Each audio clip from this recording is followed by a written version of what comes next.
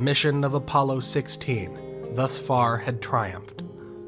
Triumphed in the face of adversity at nearly every stage of the flight. The benefit of the experience of prior lunar missions and the incredible training received by the crew, NASA had proven yet again that Apollo was a well-oiled machine. In their 3 moonwalks, they had spent a combined 20 hours and 12 minutes outside and collected some 94 kilograms or 207 pounds of surface samples.